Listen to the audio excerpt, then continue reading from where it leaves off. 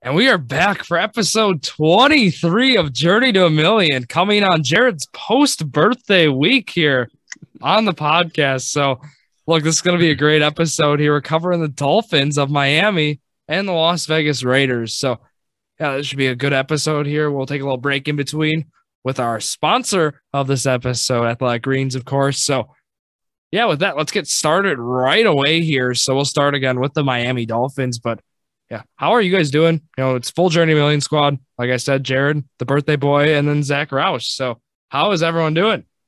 Doing good. Doing great. Zack's doing great. So talk about one-upping Jared there. Look at that. So yeah, Miami Dolphins, let's talk about it. Let's go to this past season. You know, the offseason, you know, it was an interesting run, right? They go on that losing streak, and then you go on a win streak there to end the year, but you miss out on the playoffs. Brian Flores is out as head coach. And then they move the case to arbitration, which is the news that came this past week. There was a discrimination case filed by Brian Flores himself. So that's still a story going on throughout this offseason. But what did you guys think then of the Miami Dolphins 2021 to 2022 season? I mean, I'd give them a solid C. I think that they started off, like you said, really bad. Tua got hurt, came back, and they went on like a 7-game winning streak, and they were looking like a possible playoff team. They ended up barely missing the playoffs, but yeah, I think that a C is appropriate grade for them. Yeah, I'll give them a C too. I mean, obviously they had that terrible start and they came back on that winning streak, but they also really didn't beat a whole lot of good teams on that winning streak. So I'd say they're probably one of the more improved teams this offseason. So it'll be interesting to see how they do this upcoming year. I was going C as well. So all of us are taking C's there, but like I said, we all said, this is a busy offseason done by the Miami Dolphins. And it starts from the leadership, right? Brian Flores, as we mentioned, out as head coach. Mike McDaniel, they bring in a guy not a lot of people have heard of before.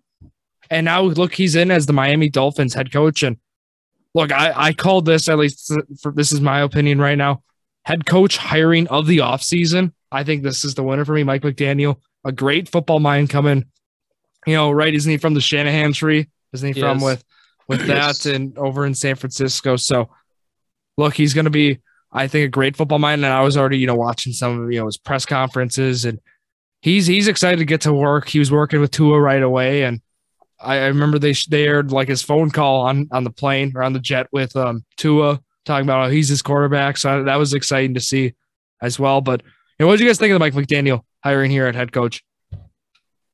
I mean, I think it's a solid hiring, obviously, coming from the 49ers. I think he'll be a great leader for this team. Obviously, I think we all thought that Brian Flores did. I mean, he wasn't a bad coach. We thought that he should have stayed there. But, I mean, you got to get your guy, and Mike McDaniel's going to do a great job, I think, for them. Yeah, I think it's a great hire, but also, does anyone really know why they fired Flores? I mean, is it like the whole losing thing that he said? But I don't see why they would fire him. I thought he was a great coach. Yeah. Yeah, that was an interesting. So that was, I think, still the biggest, you know, news involving. I think the other head coaches that were let go or, you know, fired were kind of expected, right? Or even so, it was an interesting one. But hopefully, you know, Mike McDaniel can step into that job. But again, you know, Brian Flores, that might be a huge mistake there, firing him, considering that streak he's won on.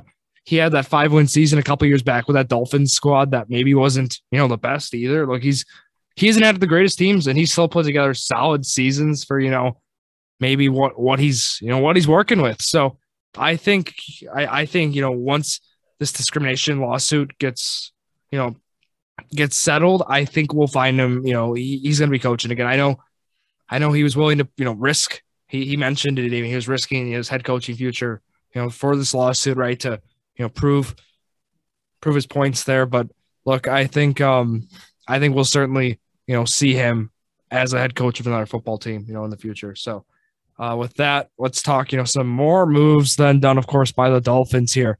They did a lot of ones. I think we'll start right away, right, with the biggest one, right? You go out and you trade for your guy. You get Tua, number one receiver. You get him Tyreek Hill. You know, this was a move that a lot of people were surprised to see there. and they paid him right. So, look, I think, what'd you guys think of the Tyreek Hill trade? Did you think it was an overpay, right? What are your thoughts, Zach? We'll start with you.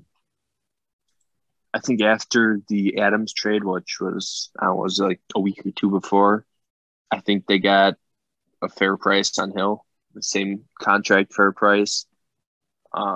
Personally, if I was a GM, which obviously I'm not, I don't know if I would have done that, but I think they felt that they need to get that clear-cut number one weapon. Maybe that'll help Waddle too.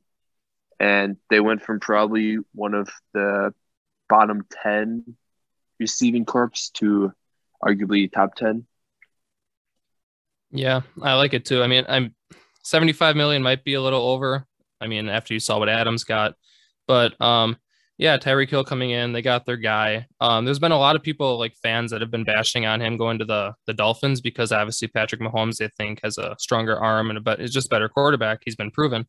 But hold on. I was going to say that. Highlight? Did you see that? The highlight? Yes. Yeah. Yep. I was just going to say Everyone's that. talking about it. Yeah. Well, Tua actually, Hill defended Tua.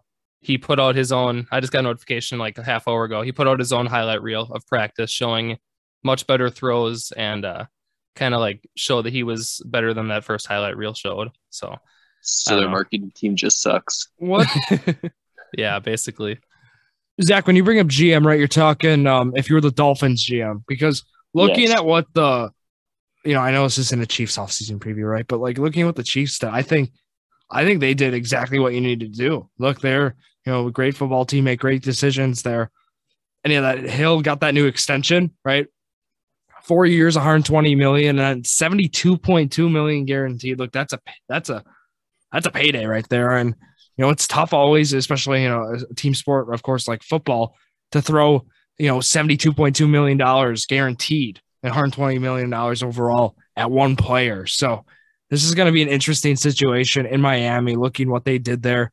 I don't know on their end. I get that they went out and got their guy, like Jared said. This was an interesting trade. Look, I think it ended up hurting them, kind of like what you mentioned too, Zach, with where the Packers and the Adams trade happens before, and then Tyreek Hill's like, I'm worth more than this. And then especially, maybe value-wise too between the teams, you see 5 draft picks go in this, a first rounder in the past draft, 2022 draft. And I don't know. It was an interesting trade for sure. I thought it was a lot, but that's the price, for a guy like Tyreek Hill. So that's just how it is. So anything else on here, Tyreek Hill, before we talk about some other moves? No. All right. So let's roll through some of the other moves they made. Wasn't the only one there. Look, they went out, they got Raheem Mostert. They got him. They got their running back. They got Chase Edmonds too. So it's going to be a crowded backfield here for the Dolphins. I don't know. What do you guys think? Fantasy wise, I think that's a story here. Who's going to be taking the carries? Gaskin's still there too, right? So, and they got Sony Michel. So 4 guys right there. Look, and obviously people get hurt, right? There might be some scenarios that we don't know still about injury wise, but I mean, how do you guys think this 4-man backfield is going to operate fantasy wise? I am staying away, I think, from all 4 of these guys. So, that's just how it is. But what do you guys think here? I mean, I agree. You don't take split backs, let alone having 4 backs there. I think Gaskin will get most carries, and then they'll have Mostert there as well. Chase Edmonds will kind of be like a third string, and then Sony Michel will just be kind of there. Won't play that much, I don't think. But Mostert and Gaskin, I think, will take most of the carries here. I think with the new regime coming in, obviously McDaniels and Mostert have histories back from San Francisco. That's probably a big reason why he is in Miami. So I think that he's obviously going to get some work. But then I think Gaskin and Edmonds are definitely the most talented in that backfield. So I can see Gaskin getting maybe like the 5-10 touches game, and then Edmonds getting that 10 to 15. And then I think Mostert will probably get maybe like 5-6 carries a game unless he's having a big game. Yeah, this is going to be, interesting. I think that's like with Mike McDaniel again. I mean, he's gonna put together an offense that's gonna put points on the board, get yards. I don't think it's gonna be an offense that accrues fantasy points. And that's just like, because I think it's going to be so balanced. And I think that's going to end up hurting fantasy owners. But that's going to help this football team. So that's going to be, interesting to look at. Teddy Bridgewater also signed. So kind of your backup quarterback guy they get there. We saw other ones, Armstead. Who's the tight end to have in this offense? Is it still Hill? What did you say? Wide receiver or tight end? Wide receiver. I meant, yeah. I think it's still Tyreek Hill. Still Hill. But I think Waddle maybe as a value guy in a 1-year league, right? I mean, there might be some value there. I think because we always talk about what receiver benefits the most out of, right? And a guy coming in, we'll be talking about that in the second half of the episode with the Raiders. That's always an interesting one there with Renfro and Adams. But you bring up a great point. Waddle on a value play might be good here.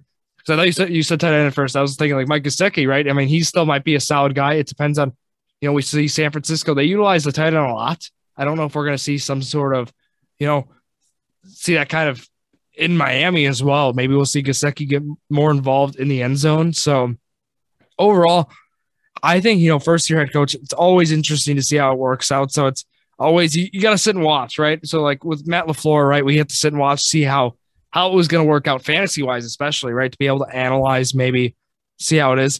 I'm more intrigued with those guys that you mentioned, like value guys, like that on a daily fantasy, more of a daily fantasy lineup kind of thing here. So overall, I think it's going to be a good thing to look at there. But, yeah, Terron Armstead, you get him as well. You get your lineman. You get a guy to protect to get a tackle. So that was a big signing there too. And then, like I said, they do get Gesicki back on that franchise tag. And, overall, there's also Salvin Ahmed too. You can't forget him. He was tendered. So there's running back number 5. So I don't know if he's a guy, now we're getting pretty deep now in the overall, the depth there for running back. But I guess for other moves, that kind of wraps it up there, guys. And they did get Cedric Wilson as well from the Cowboys. You. So I think what they did over this offseason, what they did is they basically just tried to strengthen Tua's weapons. They wanted to take that next step. So they brought in Hill, they got Wilson, they got their running backs, just weapons, and obviously their linemen. They got Armstead, like you said, Drew, just to like strengthen his game. So getting another weapon with Wilson coming in is going to be, it might not be the biggest move of the offseason, but it's going to help them a lot because Wilson is coming off probably his best year from Dallas. There we go. Zach, you got anything to add there before we talk about the draft for them? Nope. Obviously, they really didn't have a first-round pick. They traded for Hill, so. Draft's an interesting, interesting not. It's 4 picks, round 3, round 4, 2 round 7 picks. So they pick overall, at 102 overall. They take Channing Tindall out of Georgia. So another linebacker there out of Georgia goes. And, looking through it, they get a wide receiver in 4th round, Eric Uzikanema out of Texas Tech. Cameron Good. And then Skylar Thompson are the other 2 guys who go in the 7th round. And Skylar Thompson being a quarterback out of Kansas State. To include that there, Cameron Good, a linebacker out of California. So it was UC Berkeley, by the way. So looking at that, anything, else there with that draft? I mean, again, not much there. They had one of the, draft wise, not one of the least exciting drafts, based on the moves they made, right? So that's just how it is. Kind of like a Rams draft. Yeah. And it was just, okay. That was just the draft, right? So not exciting there, 4 picks only. But look, we'll talk about the schedule. It's getting full disclosure released right now while we're recording. So I'll do my best to include as up-to-date schedule as I have. But currently, I don't have really all the up-to-date stuff. So I'll read them. And are you guys ready to do our prediction challenge here for the Miami Dolphins? All right. Here are the 2022 to 2023 Miami Dolphin opponents. So here they are. At Baltimore, at Chicago, at Cincinnati, at Detroit, hosting Buffalo, hosting New England, hosting the Jets, hosting Cleveland, hosting Pittsburgh, hosting Green Bay, hosting Minnesota, going to New England, going to New York to play the Jets, going to Buffalo, going to LA to play the Chargers, hosting the Texans, and then going to San Francisco to play the 49ers. So that game there, Mike McDaniel can get a little revenge win there. So, Jared, we'll start with you. What do you think the Miami Dolphins are going to do in this upcoming year? I got them at 10-7. I think that they're going to finish second in their division behind the Bills. I think they passed the Patriots, and I'm not too high, even though the Jets had one of the best drafts. I don't think they're anywhere close to this. I think they get fourth. So I got the Dolphins finishing second with 10-7, sneaking into maybe a 6 seed, maybe a 5 seed into the playoffs. But the AFC is stacked. That is a tough schedule. It is. I'm gonna go with 6-11. Wow. Hey, no, but I mean, it goes consistent with your Jets pick. It does there. I'll give you that. But I think they go 5-1. They're 1-5 in the division. Get swept by the Jets, swept by the. You think Bills, the Patriots beat them twice? I can't go that low. You win 6-11, Zach. You win 6-11. Wait, you think the Patriots beat them twice? Or you think the Jets beat them twice? I don't. Jets. Look, some teams got to be in the cellar in that. You think the Jets are going to sweep the 9 wins Dolphins? for the Jets? Yes. So, Yeah. This is I'll 2 of go. them. Wow. Look, it gets tough here, right? I mean, I think that division in whole, for spots 2 through 4, I think that's going to be a gauntlet. I think those teams are going to be very close game wise. So I'm not going to go 6-11 though. I am debating around 7-10 to 8-9, and I personally, Patriots, they could potentially finish last in this division if you look at it. That's how I have them placed last right now. Yeah. If I had to make prediction standings right now, I'd have them last. Yep, and that's going to be an interesting story, but I will go 8-9. So I'll go 2 games better than Zach here. I think, again, this is the first year of the coach, a little transition year. I think I still think, this Dolphins team, I think they have the potential, to do big things, but look, the Bills are going to be tough.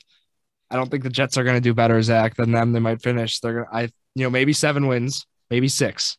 Well, Drew, what I saw here is didn't they go 8-9 last year? I think they ended up 8. They went 9-8. 9-8. I don't. They got significantly better on their team. I don't think they go anywhere. Their schedule got worse than last significantly year. harder as well. They have one of the toughest schedules, though. It did, but I don't see them going 1-5 in the division. I think they go 3-3, maybe 4-2. I think 8 wins is generous in the schedule. I think they lose both games to the Bills, but I think they take both from the Pats and the Jets. They play the Packers. Jared, they play Pats. Yeah. Jared, look at their wins last season. I know they were bad quality teams. Wins I they know. have? I know, but they got a lot better. They beat the Ravens, who were all beat up. I wouldn't think that they do that bad. They were almost a playoff team last year, and they got a lot better. So. I think they missed the playoffs by quite a bit this year. Yeah, no, like they We'll beat. see. I'm looking through it. Right, they beat the Patriots. They beat them twice. But other than that, they beat up a banged up Ravens squad. They beat the Texans. There's, the Jets like last year. They beat the Saints with Ian Book starting. I think there's some, question marks there. But I certainly think this team is, after this transition year, I'll call it, I think this team might be up on the rise. I'll say that. So I'm not necessarily ruling them out right away, but go ahead. Are you guys, do you guys trust Tua? I do. I was just going to say that. I think Tua has a breakout year, and I think I don't. No. I think he leads his team to second place in the division. Yeah. I think he's going to be like a Jimmy G. He's going to be like an average quarterback. He's not going to do anything great. His team's going to have to win games, and he just can't mess up. I was going to go Jared Goff, Zach. So we were kind of, on the same comparison level. Well, Zach thinks that Zach Wilson's going to have this amazing year. So we'll see. We all have different opinions, I guess. Okay, by Zach Wilson's amazing year, he's got more upside. Top 15. Yeah, he's got more upside. They're both very young. You can't say that. Tua's got more weapons. He does. He does. Yeah, but I still think that upside's higher with Wilson. But that's going to be, an interesting situation in Miami. So to wrap things up here, you did hear our records there. Zach, of course, still has those Jets over them. And I'm sticking to it. With that, here we're gonna take a little break, and then when we come back, we will be talking about the Las Vegas Raiders. I was recently introduced to AG1, and wow, if you're someone like me who hates taking pills and vitamins, wants more energy, and wants a more optimized immune system, let me tell you why this is the perfect supplement for you. So what is this stuff, you may ask? With one delicious scoop of AG1, you're absorbing 75 high-quality vitamins, minerals, whole food source superfoods, probiotics, and adaptogens to help you start your day right. This special blend of ingredients supports your gut health, your nervous system, your immune system, your energy, recovery, focus, and aging. It's all those things. And look, this is the perfect thing to start your morning routine, start your day off right with just one scoop of AG1 with some water. And let's talk about AG1. What makes it so great, you may ask? It contains less than 1 gram of sugar, no GMOs, no nasty chemicals or artificial anything, while still tasting good. Tons of people take some kind of multivitamin, right? And it's important to choose one with high-quality ingredients that your body will actually absorb.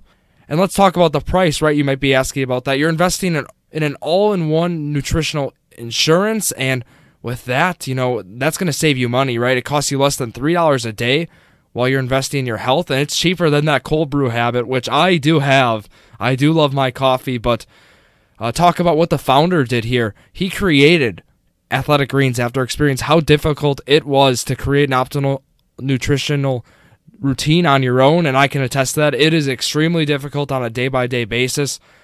Athletic Greens, they also have over 7,000 5-star reviews, so you are getting the best when it comes to Athletic Greens. And also, they're a climate-neutral certified company, so they care about the environment. And for every purchase, they donate to organizations helping to kids in need, including No Kid Hungry here in the U.S.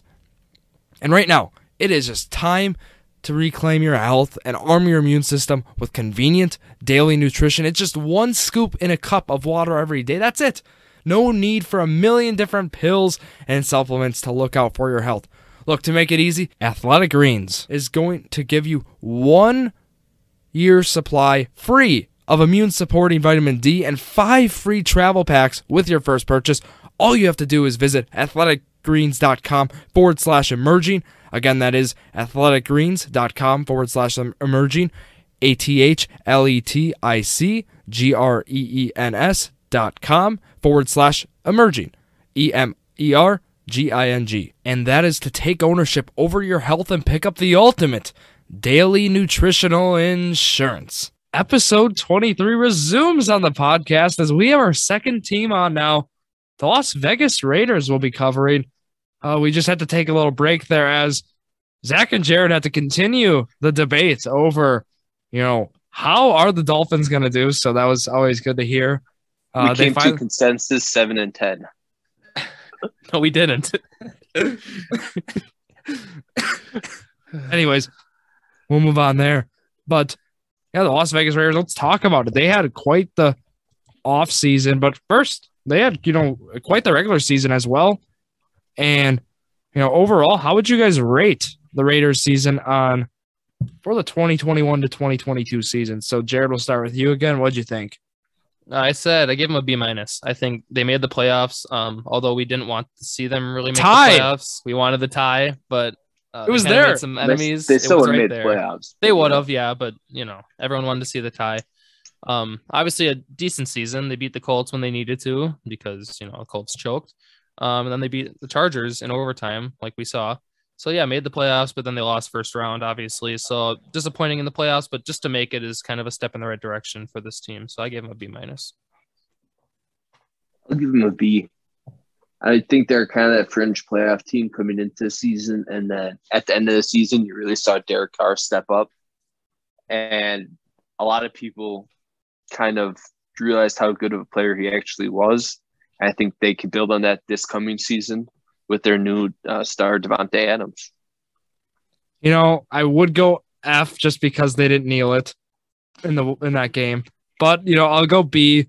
Again, they did exactly what they wanted to do, right? They knocked a division rival out of making the playoffs, but they could have just nailed it, right? They wouldn't have had to worry about it. They could have ruined their chances. I've done the rant before.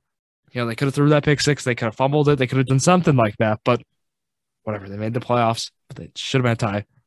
But they lose by 7 only to the eventual, AFC champs in the Cincinnati Bengals. So overall, I'd go with the B, right? And then they only get better now this upcoming year. So I think a solid year, right? For Raiders fans, and then they have that new beautiful stadium too. So they played in last year. And look, let's talk now about that offseason they had. we'll start with the biggest move, right? You go out, they got their guy. I mean, we just talked about it, right? Both these teams have a common theme. They went out and got their guy in the first step, right? They go out and get, former Green Bay Packer wide receiver Davante Adams in that trade. I don't know what you guys thought of that trade, right? I think, for the Packers, we've talked about this, right? Getting anything for Davante Adams was a plus, and I think that was a good trade for Green Bay. But look, also you got to look at what the Raiders did. They paid their guy, and Davante Adams is going to be a Raiders. So, what were your thoughts on that move, Zach? I like the move for the Raiders. Obviously, reuniting Carr and Adams, but the only thing is, they paid Carr and Adams this offseason, and they equate for about, I think it was like $70 million of the $208 million cap space or something. So almost a third of their cap space is going into two people. I don't know how you can build a Super Bowl contender with that kind of cap space. Yeah, I agree. I mean, Adams got $67 million guaranteed. That's a lot there. Obviously, 5-year deal. They got their guy. Obviously, they wanted Adams, and the Packers obviously weren't going to be able to pay as much for him because he wanted to go to the Raiders. Obviously, roommates with Carr in college. Not much you could have done to keep him in Green Bay. So obviously they went up and got their guy. And I mean, I like the move for the Raiders, and I like it for the Packers now that I thought about it, because I mean, both teams win here, I think. Yeah, I think a win-win trade is a great way to describe that one overall. And look, also you go out and get Chandler Jones, who is very underrated, right? Out of from the Cardinals, and he's been dominant. I mean, these past few years, and now having him with Max Crosby, pair those two. I mean, that's a lethal 1-2 punch there. I think that's going to make this team dangerous here. And overall, I like that move as well. They also went out and got a new D coordinator, right? Patrick Graham is that new guy there. So that's going to be, have a new guy with that defense, having Chandler Jones. Overall, I like this defense. I think this defense is going to be a solid defense in the AFC, and I think that might propel them here, to that playoff run. But overall, what did you guys think of getting Chandler Jones then as another guy, another edge? I like the move. Obviously, it allowed them to trade Ngakwe for Rock Yassin, so that kind of helped them with the secondary as well. Yeah, I agree. I think it's a good signing.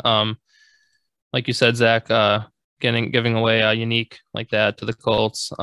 Not much value coming back, I don't think, because Rocky Sin, although he was obviously had like one of his best years, he's not been that player that you go out and get. He's just kind of a small piece, and I didn't like that trade. He's a solid player, but I didn't like the trade here, say for the Raiders, just because I think Ngakwe is a great edge rusher, but they did end up getting their guy anyways, so it made sense after. But he'll be a solid player, I think. Yeah, this team is looking, solid top to bottom. Talking then about, the draft as well. Was there any other offseason, moves you want to talk about, like signings there? Other than those guys. New head coach. Yeah. Yeah. With Josh McDaniels obviously coming from New England. They should have kept Rick Bisaccia. That's what I thought. Yeah. I think we all thought that. He deserved that job. Yeah. Writing those letters, right, to each player. That was a great moment there on social media.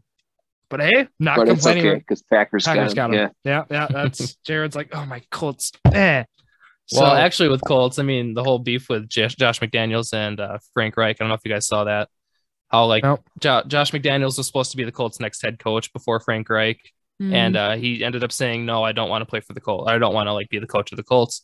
So then when we beat the Patriots last year, it was kind of like a rub it in your face kind of a moment. So it was a win for the Colts, but I'm sure Josh McDaniels will do fine for the Raiders. Yeah, I think he will do just fine as well. But talking draft, they had more selections, right, than the Dolphins, but still not many. They had not by 6. much. Yeah. So looking at that, they had a 3rd rounder here. So they went offensive lineman in it. They got Dylan Parham out of Memphis. So that was that first guy they got. And then they got Zamir White out of Georgia. You had another Bulldog going. Neil Farrell out of LSU, a D tackle. And, those 3, I'll just read those 3 there. Other guys, or 5th rounder, 2 7th rounders, right? A D tackle, an offensive lineman, and a running back. So overall, not really that exciting here in the draft, right? When you have your first pick's a 3rd rounder, but maybe they can turn these guys into something, right? Zamir White might be an interesting story there with the 4th round pick getting your running back. I don't know what you guys think about Josh Jacobs, his future. I mean, they didn't pick up his 5th-year option, so I guess that kind of says something. Yeah. So what I'm saying, Zamir White might be that guy to be that long-term replacement here. Dynasty value. I think there's some dynasty value here is all I'm saying. And I know we're all in the same dynasty league, but Zamir White. I mean, Drew's going to draft him 1st round. Maybe. You never know. I don't disclose who I'm drafting, even though Zack is behind me, because trust me, if Zack knows who you draft, he will do things to make sure you cannot draft them. So I got some trade pieces available. Yeah, but overall, I guess I want to more talk about, before we get into record predictions, I want to talk about, I think the fantasy values for this team is intriguing. I think overall how this team's going to play, right? Josh McDaniels, we're going to see. I'm interested to see what we're going to see. So overall, I guess I want to start with, Josh Jacobs. What are we going to see? Last year, probably as a Raider, I guess, fantasy outlook. Are you guys looking Josh Jacobs' way here in this offense? I mean, he's probably still going to obviously be their number 1 running back, so he's still going to get his carries, but obviously not as high as he was previous years. I'd say he's a great running back 2 on a team, maybe a low-end running back 1 if he needs to be. But I would, obviously, if it's my 2nd running back, I would think about getting him, but I'm going to take other options, obviously, before him. I've never been a fan of Josh Jacobs. I don't know if I've honestly ever had him on one of my fantasy teams either, just because I've seen too many of his games where he'll have 20 carries for 110 yards, but no receptions, no touchdowns. So what goes from like a good game translating to fantasy is nothing great. So I've never been a big fan of him, and I think his value probably goes down. Well, I see Kenyon Drake is still there to get the receptions and stuff. That too, right? And you don't know how he's going to be worked into this offense, right? We talked to head coach Josh McDaniels. If we start seeing him, in the passing game a little, I mean, PPR value is going to go through the roof. I think that's going to be a story for Jacobs' game if we see that. But the other story, there's 3 guys I point to. Darren Waller, right? Your tight end, their tight end. And then you got Davante Adams and Hunter Renfrow. And I am interested to see how that works with Renfrow. Like, right, we've talked about this here on the podcast before. Does it help or hurt Hunter Renfrow now? Davante Adams being that number 1 receiver, still Darren Waller. We talked about Darren Waller last week. I mean, there's a lot of questions here. How do you assess the situation here, Jared? I think we covered this. I mean, I think Adams only helps Renfro's situation and the other way around too. And I mean, Adams takes up their best defender on whoever team they're playing, and then Renfro can be that second option that might have better games than Adams or even Darren Waller. I think he's going to stay with the Raiders, it looks like, this year. Obviously a great option there as well. So I think they got 3 people here, 2 receivers and a tight end that can be great options for Carr. And I think it'll work out pretty well. I think it hurts. I think Adams' value definitely goes down from last year, just because even though he does have chemistry with Carr from college, I mean, it's a better quarterback. Yeah, you're getting a quarterback downgrade. You don't have Rodgers is top of the line in ball placement. Obviously, Carr is still good. He's a good quarterback, but they have that chemistry has a gap, and Carr's a little downgrade. Also, I don't think Adams is going to get the target share he had in Green Bay. So I think he's going to get less targets, but then, I mean, they have to share targets, right? So you obviously have Renfro and Waller yet. I think Waller is probably going to get some less targets as well. And same with Renfro, but I think it's going to open the offense up more for Renfro, and he might get a better yards per reception compared to last year. So he might be kind of get those longer receptions and more chunk plays. I want to throw in an MVS kind of role for him. I think, maybe obviously greater, target wise, but I think he's going to be exactly what you mentioned, Zack, that rack guy, right? He's going to be that kind of guy, I think, in this offense. But what my question, is red zone. Who are they going to? I mean, you got Jacob. You still got Jacobs, Drake. And then, of course, is Adams still going to be that red zone target that he was like in Green Bay? Like, you don't know. And it all depends, of course, with Josh McDaniels, what kind of game plan, what kind of red zone offense is going to be ran there. But look, this is going to be an interesting offense. This is going to be another great story. I think both the teams we chose are going to be two of the most interesting offenses to watch in year one for these new head coaches. So, with that, you guys, any other fantasy outlook for any of these guys? Do you think Derek Carr can get 40 passing touchdowns? Ooh. I think he does. I actually do think he does, because I think he does too. I think Bernie mentioned this last episode. It's that factor where you're trying to shove the ball down Adams' throat at Green Bay, and it's just not there in Las Vegas. You got Renfrow is going to be that second option for Adams, and like if you need, I still think, like you said, Drew, I still think Adams gets all the targets in the red zone for like one-on-one. Just throw it up and he'll catch it. But I mean, if they start predicting that, you still got Waller, who's a big guy who can catch, red zone targets there and get some touchdowns. And then Renfrow is just there as well. So I think that Carr will get around 40. I think he'll pass that. I can see him in like the 43 to 45 range.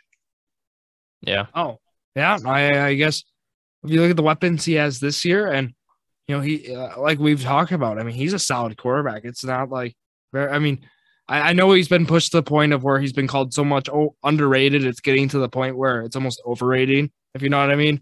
But he's a solid quarterback nonetheless. So that's going to be a good story, I think, for this team in the AFC West. But this is where it gets fun. I mean, talking record predictions, this is, AFC West. We've talked about it, one of the most interesting divisions here. So with that, I mean, are you guys ready for the record prediction challenge? Yeah, this will be interesting. This will be. All right. Here are your 17 opponents for the Las Vegas Raiders in the 2022 to 2023 season. They give me the Hall of Fame game that they're in. They are in Canton for that game. It's preseason, so this does not count. But that's Thursday, August 4th at 8 p.m. or 7 p.m. Central, 8 p.m. Eastern on NBC against the Jaguars. Just want to throw it out there. It's not one of the games. Here are your 17 games now.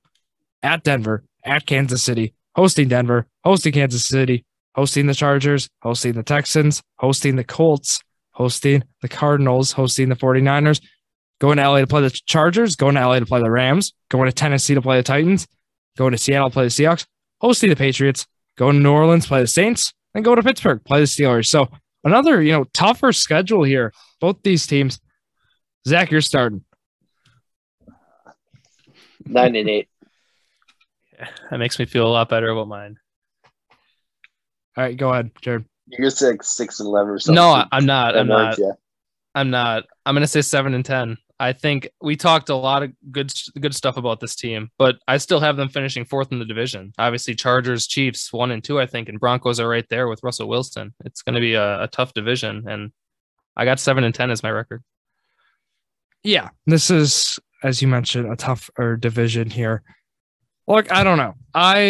I've been going back and forth with this one. I think in a 7 to 10 win range is where I still put them. And look, they go 10-7 last year. I wanted to push them into my playoffs, but again, I don't know if I can. I mean, I know I said at the start of the episode, potential playoff, right? Potential playoff squad might push them in, but I think they're going to be just close. They're going to just miss it here this year. I will go 9-8. I know that might be a little high here, but I still think they can split some of these divisional games. So I think that the playoff team here would have to go win 10 to 11 games. I think AFC is just that stacked. So. Oh, exactly. So they might miss out here this first year, but I think this team won't be left out of the playoffs in all 3-4 years. In this upcoming. But overall, I mean, our predictions out. This wasn't as bad as last one, but I think some team is gonna have to fall in that division. I don't know that Bronco. We haven't done the Broncos yet, have we? Chiefs are winning that division. I got Chargers winning the division. I got Chargers. I got Chargers too. But you probably have Chargers. Don't share your record now. Please don't. Please don't. We'll say that for another episode. I just think the Raiders' schedule is just brutal. It sounded like really tough. They start off playing the Chargers and Chiefs to start. This isn't, or is that what the It's schedule? not in order because the schedule's not out yet. Mine's Okay, not. yeah. Well, yeah. True, but they got Their division is Chargers, Chiefs, Broncos. That's 6 tough games. That could be a 1-5, 2-4. I think it's a 2-4 or 3-3. I mean, I might be a little generous, but I think it's something like that too. New Orleans, I think they can beat. I think they beat New England. I mean, there's Seattle, right? I mean, there's six or so wins right there. Houston at 7. Arizona. Mm-hmm. I haven't beaten Arizona. I can get to 9 wins with this. I could honestly still see them beating the Colts too. It's going to be tough, but I don't know. Yeah. This for me is a good game. Yeah. I like where our predictions are at for this squad. So, with that, right? How would you rank the rosters in the AFC West? Like for as future of right outlook? Now. Okay, as of right now. Like this year, as of right now. I think Chargers still won. Chargers, yep. But I'm not putting Chiefs at 2. Obviously, not even close. I think Chiefs might be 4. I think Raiders could be the second best roster. They got the weapons. They got top to bottom. Yeah, and then Broncos 3 maybe, or Chiefs 3. I could go Broncos 2. I go Broncos 2 solely based on the defense. I still like I like the Broncos defense like more. I like the Broncos defense, but they lost some pieces in the secondary, and Shelby Harris is a bigger loss than a lot of people think. Yeah, I agree with that. So where would you put the Raiders ahead then of the Broncos? I would probably. I think they're very close. I think those two are just a hair apart. Chargers are probably first, and then it's Chargers. I think the other 3 are really close. I'd say Chargers, Raiders, Broncos, Chiefs. I got Chiefs at the bottom, but I think the other Chiefs, Broncos. It's not like there's this massive gap by any means against any 2 through 4. 2 through 4 are right by each other. Like, it's 1, and that's like 2A, 2B, 2C. I think that's a fair way to assess, this AFC West. But this is the biggest question because I could easily see in this division, I could see the Raiders being, they could finish 2nd or 3rd in this division. I could see the Broncos. I think 2 through 4, I think I could see any of those. I still think we see the Chiefs make the playoffs. I still think they're going to be. Yeah, I think they're going to make it. I think they have to, right? But I think I think it's a matter between the Broncos and Raiders. Yeah, Broncos and Raiders between those two. Fighting for that last spot. I think, and I do think I do agree. As of right now, I'll say the Broncos get that spot, but I don't think you can count the Raiders. I think the last spot will be the Broncos, Raiders, and then the Ravens and Bengals. It'll be a fight. Yeah. Wait. You don't think the Bengals are making the playoffs? I don't. Well, There's a lot of talk. Fighting like the 3 AFC West teams that don't win the division, and then the Browns and the Bengals and the Ravens are going to be fighting for the wild card spots, and then maybe like the Titans. I was going to say Titans. The Jets, Okay. Here he is again. Move on there, but. To talk about next week, what we're going to be doing, a little scheduling here. Episode, we got 62 of Drew's Sports Crew. That will be Monday, of course, EWC Breakdown. It'll be May 17th, that Breakdown Tuesday. And then Journey to a Million Friday episode. It'll be 24. We're planning to do Browns and Buccaneers right now, so that'll be a fun episode. Talk about Deshaun Watson and his impact this first year in Cleveland, and then also talk about Tom Brady returning, what we think out of the Bucs in the NFC. So with that, though, you guys have anything else here to wrap up? No, sir. Live show June 3rd, again, 12:12 Sports Pub and Grill. That's in Oshkosh. All the information is on our Instagram, Jordan_Sports Crew, or on Facebook, Jordan Drew the Sports Crew. So, I just wanted to shout that out there. I mean, that's the big news that we had come out this past week, here on Journey to Millions. So, again, check that stuff out. If you're interested, please come on down. We have free stuff we're giving away. Excellent food. They're posting their food right now on their Instagram pages, the 1212. Incredible. Their pizzas, smoked wings, sweet potato fries. I mean, the list goes on. I mean, it's incredible stuff. Again, live show. We'll be giving out free prizes for trivia. Yeah. We will be Even announcing. if you're not interested in the show, come for the food. Come for the food. Yes. We're announcing, logo, rebranding, the whole thing. We're getting the rebranding. We called Jordan and Drew the Sports Crew. No more. Drew's Sports Crew, and we have a new logo we're unveiling with that. So look out for that. And that'll wrap it up here. So thank you all for listening to yet another episode of Jordan and Drew the Sports Crew, the Journey to a Million, the perfect podcast for you.